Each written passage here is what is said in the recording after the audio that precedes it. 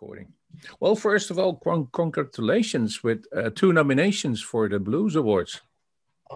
Oh, gee, I really appreciate that. This is all kind of new territory for me, and I really appreciate that anybody's even really listened to the record and they enjoyed it. And this other stuff is just, it's very exciting and things.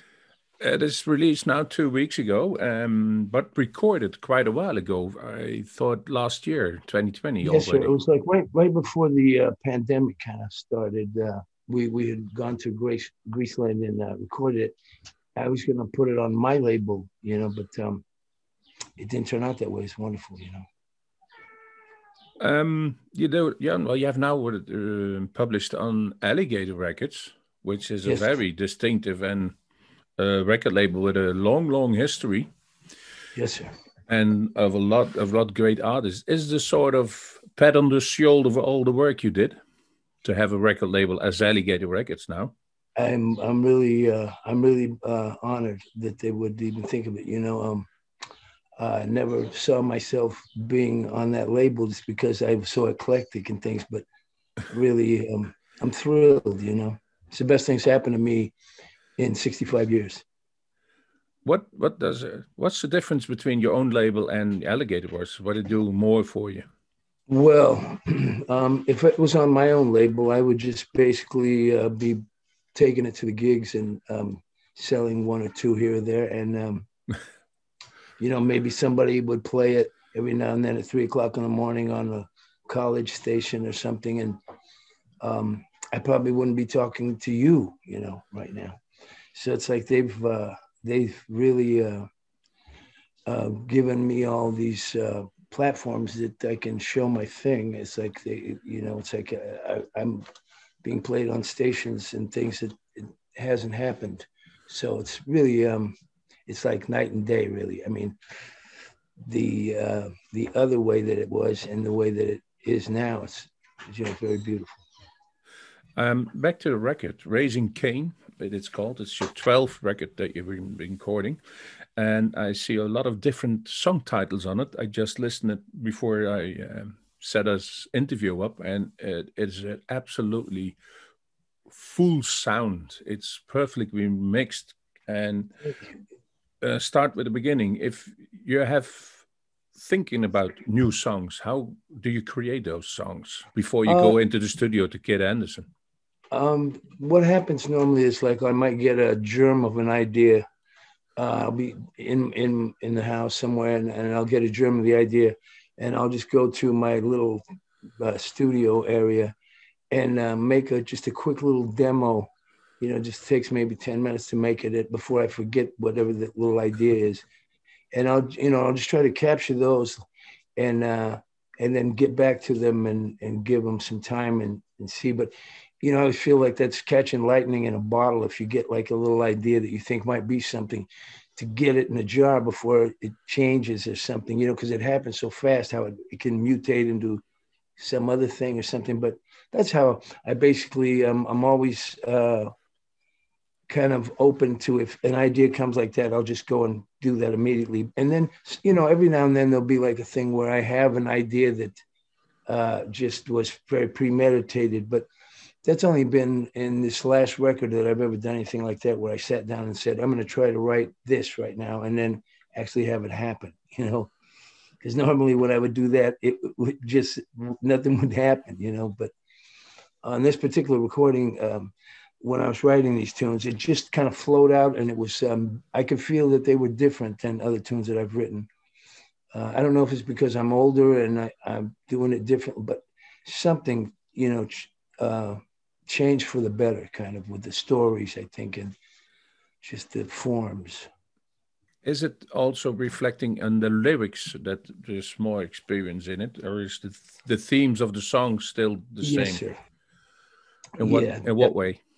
Well, just, when I was younger, I wouldn't have probably been talking about a lot of these things, and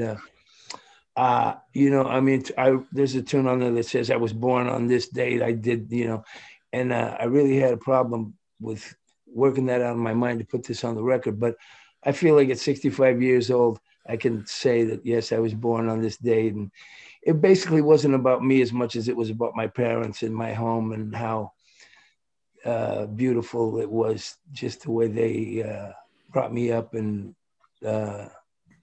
their loving kind of hearts, rubbed off on me. And so I was, just writing about basically my parents.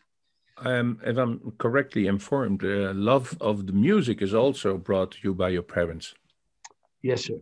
I mean, they always, both my mother and my father were always just big music fans, very eclectic. My mother could go from Frank Sinatra to like Country Joe. I mean, it's like she really was eclectic, And back in the like say 1967 through like the Vietnam years and things, my mother worked at San Jose State University in the cafeteria, so she was on top of what was happening even more than me as a kid was. I mean, she's the one that told me about Michael Bloomfield. I knew nothing about Michael Bloomfield, and I was pleasantly surprised at how great he was. And yeah, so I was just really lucky. My father and mother were just full of music. They loved it too, and it was always in the house. What a coincidence! Just a week ago, and television here in the Netherlands, there was, often in Belgium to be exact, was a documentary about the blues and Michael Bloomfield and how important he was also for the colored blues artists, who gave them back the attention that they, well, rightly deserved. Oh yeah, he was like a never knew that. Well, he was amazing because he was like a scholar. He knew about other types of music, and he knew about these gentlemen, and always would let people know about, Sleepy John Estes or whoever it was. He was very well read when it came to what he played and what he knew, and it was always really eye-opening to hear him talk about things, because it just always made me feel like, geez, I have so much music to listen to yet that I haven't even heard of these things, Oh, that's what we always say on the radio. We have maybe 40,000 blue CDs on file, and there is even more that I don't know that I yet know. So there's always to be some education for me. It's amazing, huh? It's a good thing. Yes, sir. How was Chris itself? We hope to see you live on stage in the Holland Blues Festival last year, but it's going to be 2020. 2020. Yeah. That's what it is. Yeah, still waiting next year. Because I really had beautiful times when I got to go to Holland, and people were so nice and receptive to what we were trying to do. And, when you're that far away from home and you get that kind of a response and things, it just makes you feel like, just really wonderful. If you're on stage, I sometimes came across some video footage, and it's always a jam or where you're maybe with Joe Bonamassa or something else, but there's always people like to jam with you. You can't surprise you. Is that something you ask for, or is it organic happening on stage?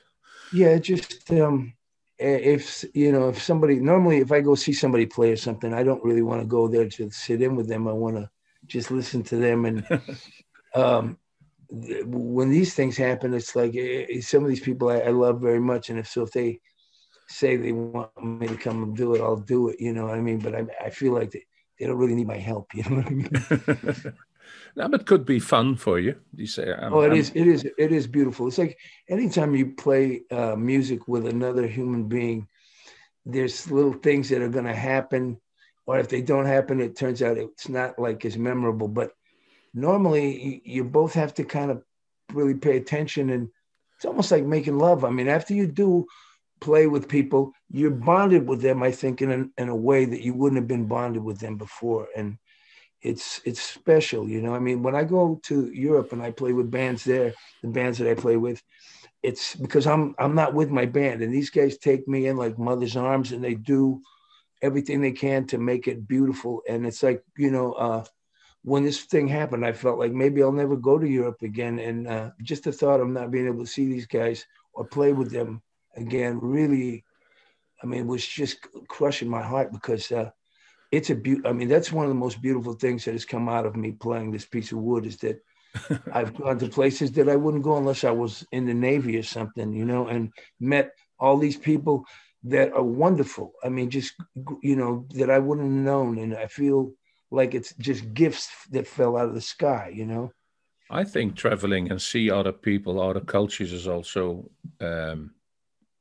humbling, but also rewarding, and it makes your mind opener than it is if you stay in Oh, one place. it's amazing. And they take you to their home and like introduce you to their families. And I mean, it's special stuff to me. Chris, the producer was Kid Anderson. Yes. You worked with him before, and Yeah, I've it known him is for a long. it is more than just easy because he's also situated in San Jose, where you live, if I'm Yeah. correct. Yes, sir. And the amazing thing is that when he started recording in his home, I don't think he was thinking of it like this is a studio, but he did great things from the beginning. And I think he is at least 50% of the reason that this record sounds the way it does, because he knew exactly what I was talking about when I would say what I was trying to accomplish, and he would be right on this thing. And he's always like that. He's very selfless when he does these things. I mean, he put a lot of love into my record that he didn't have to do. He could have just said, "We're off the clock now. I'm done." But he's very special like that. And I mean, he can play any instrument. So it's just really always just an eye-opening experience when I do anything with him, because he just amazes me every time. And I think I know everything about him, but there's always something new. I mean, he's an incredible guy. That means you're also receptive for his ideas in the song. Oh my God. I use him as the barometer when I would take solos, because after I take one or two takes, I don't really know anymore. It's like I'm thinking now. And so if he said, yeah, that's a good one, then I would go with that, because I trust what he says. Because after I maybe play it one or two times, now I'm thinking, and it's not going to be as fresh and organic. That's all what I'm interested in, the creative process behind the song. When do you know a song is finished, for instance?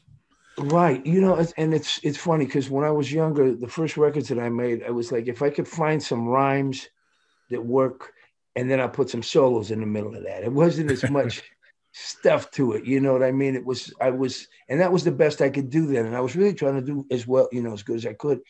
But, and I think it's just living more has made it more that, like, when I write something, there's more in there that I'm talking about than just this one thing, the girl or whatever it is. There's more personal things in there, that not like a diary, but just that people might relate to. Yeah, and I also noticed, and I didn't know that before I dived into the liner notes of this CD, is that you played piano or keyboards on a couple of songs. Even the last one, the Space Force, that's with a Yeah, clavinet. yeah. I played the clarinet and the Wurlitzer and stuff.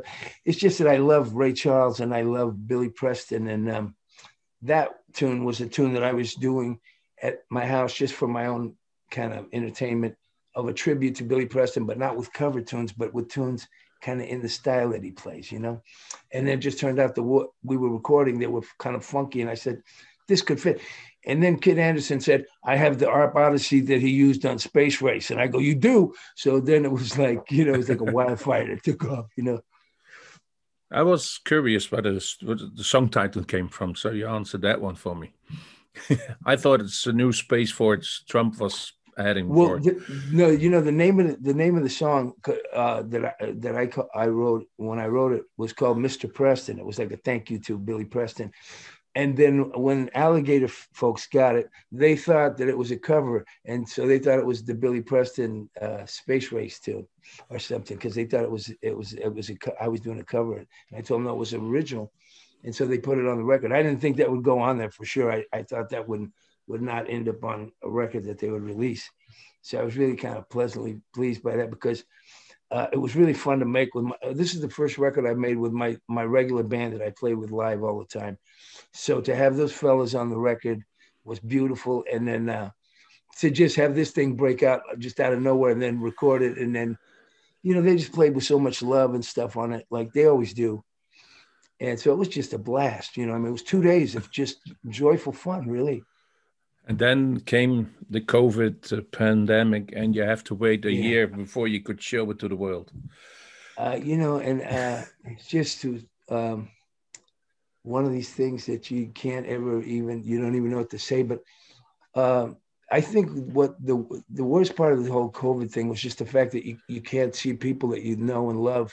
You know, it's just you don't see anybody, and you know, it just gets to the point where you're almost in tears because you miss just interacting with your loved ones. You know, so it's been a learning curve for sure. They did some live streams in between, or isn't that your thing?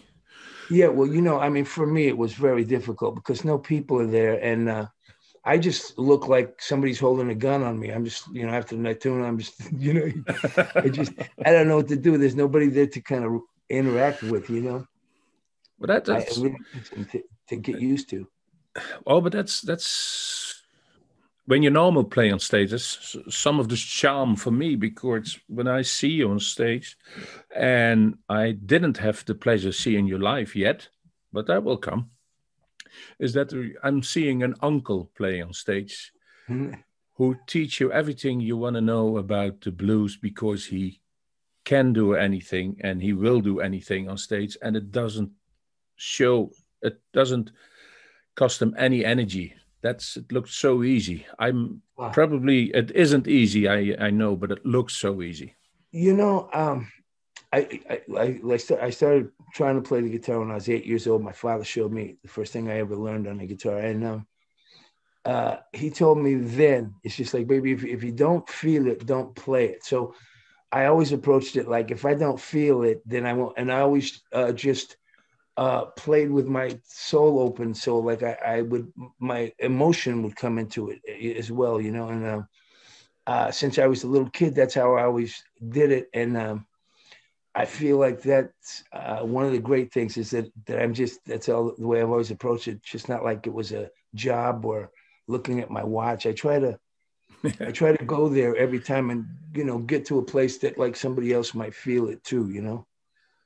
I think that's the way to approach it. And I spoke to some great blues guys, and I always ask a simple question, and I ask, "What is blues?" And almost anybody says, everybody's saying, it's the feeling. If you feel it, it's the blues, no It matter is what the, it is. and, you know, even when I was a little boy, my father had all the records and, you know, he took us to see everybody like all the time. We never missed BB King or Ray Charles when they came to San Jose. And uh, it was like he didn't push it on me, but I just found even when I was little that I gravitated towards what I was hearing on the records. Like, you know, I mean, being a little boy, like, I mean, when I met like Freddie King and Albert King and things, I was like 17, and I mean, they were like buildings to me, you know. And uh, just the opportunity to meet them under that kind of situation where they're in their element, and I'm just backstage, and my father was there, and it was just for me, it's etched in my soul, those meetings, and how beautiful it was just for me as a young boy to, like, you know, have them share with me anything, you know. That you spoke to some of the giants, and did they give you tips that you still cherish at this moment? I do, you know. Albert King was like he was so very kind to me, and like he brought Otis Clay to see me one night, like, and just, you know, and they said in Memphis he doesn't really, I mean, I've seen him with other guitar players, he just tried to crush them like bugs, you know. And I was I opened a show for him, and they were asking if I could play with him, and he was like, no. And I go, don't make him mad, because I don't want to play.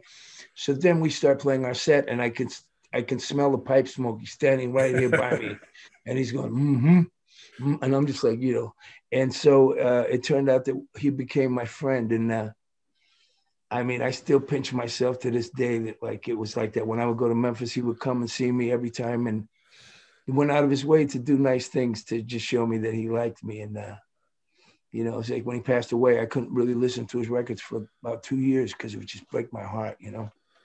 And that was another example of somebody who has a very distinctive style of playing. Oh God, you know, I mean, when I saw him as a young fella, I was so blown out by the just, I mean, he would, when I saw Freddie King, it was like a bomb blew up. I mean, he was sweating, and And Albert King was standing there with his pipe and not even like really seemed to be breaking a sweat and just totally demolishing things. And it was like, wow, it was so zen, like, you know what I mean? He was just so calm about it. And it was beautiful because and although for like a 17-year-old kid to see him playing upside down and bending it, it was like, you know, I almost had to get counseling after that, but he was just fantastic, you know, as a person and as like a mentor. And he took me one time at BB King's Club and sat down for about 2 hours just saying, now don't sign this and don't do this. And, you know, I mean, he was just, you know, things that he didn't have to do, you know.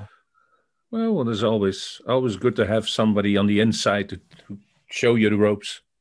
It's, you know, and it is a tricky slope that this whole musical world is, you know, just, but really, I've had so much joy playing for people, and I just love that. I'll look forward to doing more of that because I think that's what I like the most is just playing for other folks and meeting people. You know, it's.